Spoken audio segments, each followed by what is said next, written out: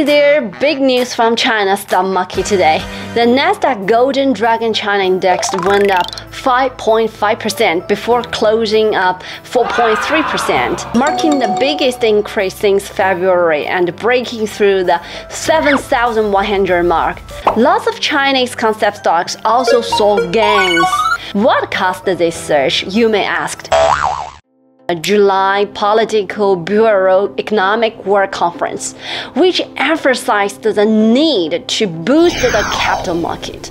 I think this is the main reason why we can see some gains from the stock market. And this is the first time the topic has been brought up since the Financial Committee's similar statement back in April 2020. Experts are interpreting this as a policy bottom for the bear market since 2021. But what does this mean for Chinese assets and how should we be investing in them? Well, I'm a stock analyst based in China and I'm trading stocks too. If you don't want to miss any useful information about Chinese concept stocks, please follow my channel and turn on the little bell. Now, let's dive into it. There's been a long-held market saying policy bottom, market bottom, and economic bottom. But what's the difference between these three types of bottoms? Firstly, policy bottom. When the macroeconomy weakens and the market declines, the market usually expects the government to stimulate the economy through a series of policies, such as monetary and fiscal policies. When these policies are implemented, like interest rate cuts, and the market can be boosted. This phenomenon of propping up the market through macro policies is called as a policy bottom. Some experts speculate that China's asset market might be in this phase right now. The second one, sentiment bottom. As Warren Buffett once said, be fearful when others are greedy, and greedy only when the others are fearful. This reflects the market sentiment. A sentiment bottom can be understood as investors being extremely pessimistic about the market's future trend.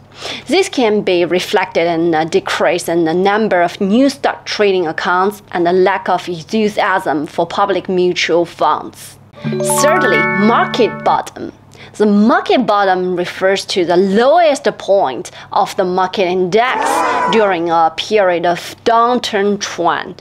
For example, when the Shanghai Composite Index fell below 3,000 points on October 10, 2022, and then rebounded. The drop below 3,000 points can be considered as a market bottom at that time. Even after approaching the policy bottom and sentiment bottom, the market may still have the potential to further decline. And when the market sentiment is extremely pessimistic, it may not immediately turn for the better. In some sense, compared with policy bottom and sentiment bottom, the market bottom is a real bottom. However, the market bottom is usually not a single point, but an interval. It's not a very short point, but a relatively long period. This means that the market may go through a process of repeated grinding before it turns around. There's a lot of up and downs. So just because we are experiencing a decline now doesn't necessarily mean that it's the lowest point for the index.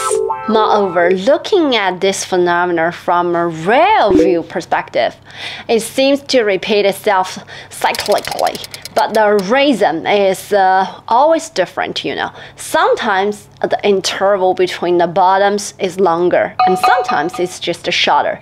So when it comes to this market saying, the best approach is to strike a balance between accuracy and correctness, with a fuzzy line of what's truly correct. This brings us to the battle between economic inertia and policy support.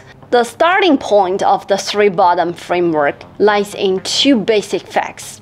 The first one is economy is in a downward trend, and second one is the government starts propping up the economy. Behind these two factors are two independent forces, economic inertia and the government support. These two forces act in opposite directions on the economy, with their strengths changing over time. Specifically, the strength of economic inertia weakens over time, while the strength of policy support strengthens over time. As a result, the economic situation will exhibit the following trend. According to this framework, there will be a certain time lag between the policy bottom and economic bottom, with the critical point eventually appearing when the two forces are equal. In summary, it's clear that the process from the policy bottom to the economic bottom is an extremely long and winding one, with a lot of uncertainties involved. These uncertainties include the uncertain pace of policy intervention, the uncertain timing of the economic bottom, the uncertain industries that will bottom out first, and the uncertain risk events that may occur in between. While we know that the market bottom is sandwiched between the policy bottom and economic bottom, so judging by the boost from the July 24th meeting, the stock market performance on the next day was pretty good. Asia stock market saw a significant increase too. Now, analysts aren't focused on specific policy measures, but rather the direction set for the second half of the year in China. We can draw a conclusion that the Central Political Bureau meeting held in later July every year is a key meeting that sets the direction of policies for the second half of the year in China. The meeting doesn't release any big movements, but acknowledges the insufficient domestic demand and economic growth difficulties, strengthened counter-political policy adjustments, and pushed for high-quality development, showing the courage to face reality. After all, the meeting gave the overall impression that the focus had shifted from risk prevention to promoting growth. We can see that China's news has impacted global markets, with Asia stock rising and dollar index falling during the Asian session. And now let's get into the specific policy adjustments made at the meeting, and I will highlight some important points for you. The first one is there was significant change in the wording regarding the real estate sector, which the market saw as a signal of loosening of real estate policies.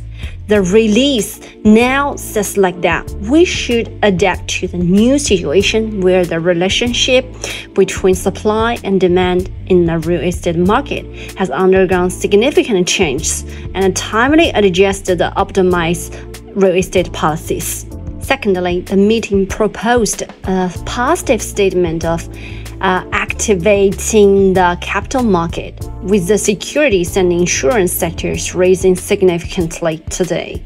Thirdly, the wording for continuing to implement proactive fiscal policy and prudent monetary policy did not change significantly, implying that there won't be a strong stimulus. Fourth one, the meeting specifically mentioned maintaining the basic stability of the RMB exchange rate as a reasonable and balanced level, showing a positive attitude to prevent excessive depreciation of RMB. The central bank set RMB midpoint price today much stronger than the market expected, in line with meeting's promise. Fifth one, looking at the key policy areas, the July statement emphasizes supporting consumption, especially in the EV area, electronics, and home-related sectors, as well as in sports, entertainment, and culture consumption. Some consumption measures have already been announced. So, based on this information, how do you judge China's economic situation and the operating phase of the capital market? Feel free to leave a comment in the comment section to discuss together. Finally, I want to say that although the road is windy, I believe that the future is bright.